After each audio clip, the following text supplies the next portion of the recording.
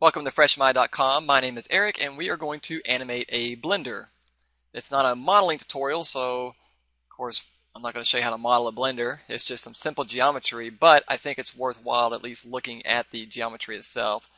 Alright, we just got everything's in polygons. I've got a lid, I've got a container, I've got a handle, I've got a blender body, I've got some buttons here, and inside the container we've got some blades and a pin.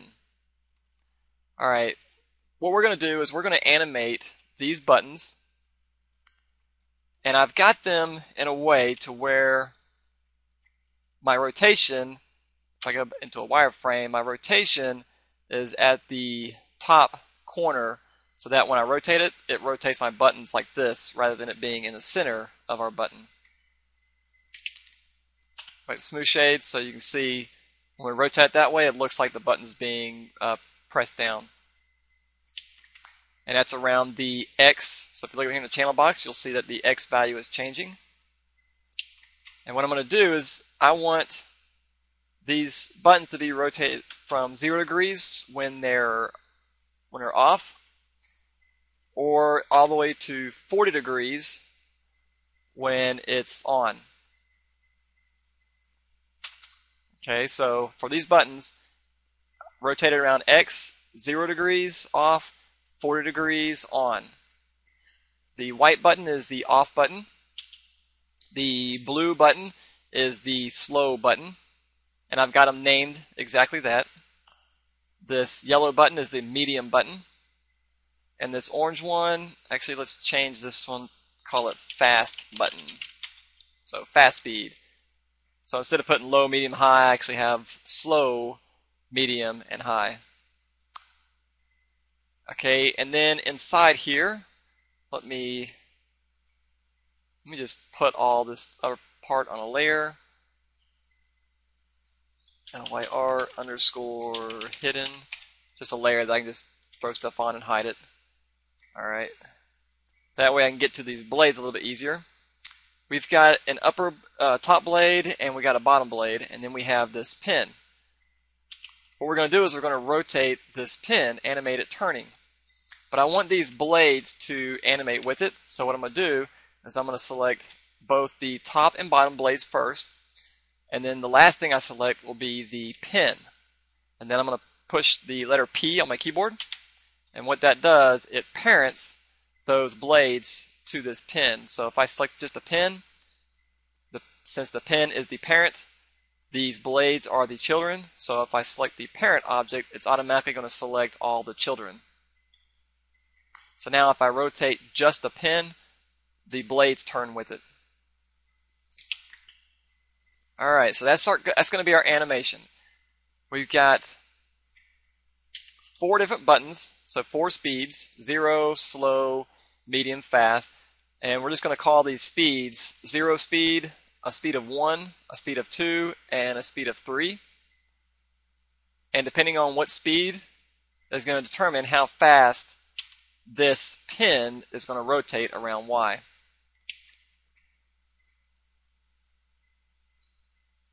Alright, so let's go ahead and get started. I'm going to pull everything back. Actually, I'm going to go and keep that hidden for now. First thing we need to do is create a control that we can use to control the speed. So I'm just going to create a circle. And I'm just going to lower that down, scale it up just so I can access it pretty easy. I'm going to give this circle a name. Let's call it Blender Control. Alright, this circle, or from here on out, is going to be called Blender Control. Our Blender Control has several attributes. It's got a Translate X attribute. If you look over here in my channel box, it's got a Translate Y attribute, a Translate Z attribute. It's got a Rotate X, Y, and Z attributes. It's got Scale attributes, and it also has a Visibility attribute. We want to add an extra attribute, and we want to call it something like Blender Speed. So what I'm going to do is I'm just going to make sure that our Blender Control is selected. And I'm going to go up to Modify menu, go down to Add Attribute. We're going to give our attribute a name, so let's call it Blender Speed. Data type, right now it's on float, that's fine. I'm going to just change it to integer. Minimum value, I'm going to do 0. Maximum value, I'm going to make 3.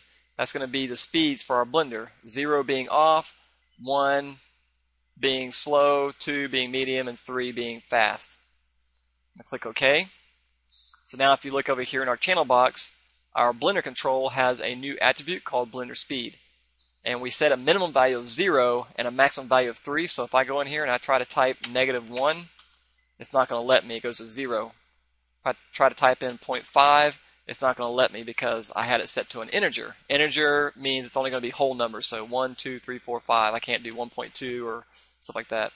If I try to type in 4, it goes to 3 because the maximum that it will go that we set it for was 3. So the only thing that we can put in our blender speed now is 0, 1, 2, and 3. So I hope that makes sense to you. Alright, the next step, so now we have our control set up, is to make our blender speed attribute over here, that when we change this attribute, we want it to change the X rotation of these buttons, and we want it to change the Y rotation of our pen.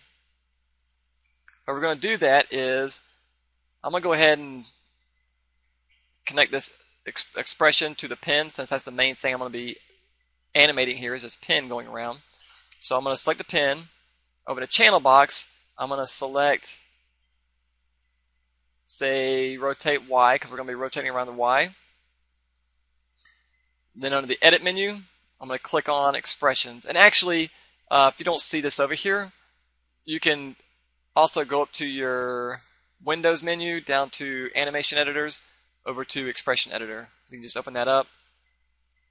And now in this window, let's give our expression a name. So I'll just type exp for expression underscore.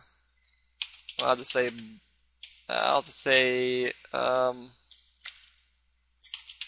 Blender animation. All right. The next section, I've got a pen object selected, and I'm on the attributes. I'm going to select the rotate Y. That's the main thing I'm going to be rotating. We could select our buttons or anything we wanted to. Okay, down here in the expression, this is where we're going to type in our code, so to speak. But wouldn't it be easier if we could just go in here and we could just type in if our control is equal to 0, then push down the off button and spin the pen slowly. And then we type another sentence saying if our control is equal to 1, then push down, down the slow button and spin the pen quickly. Then if our control is equal to 2, then, or actually I guess 0 up here would be off button, and don't spin the pen. The next one would be spin the pen slowly. So if we could just do this, it'd be pretty easy, and it's basically almost this easy.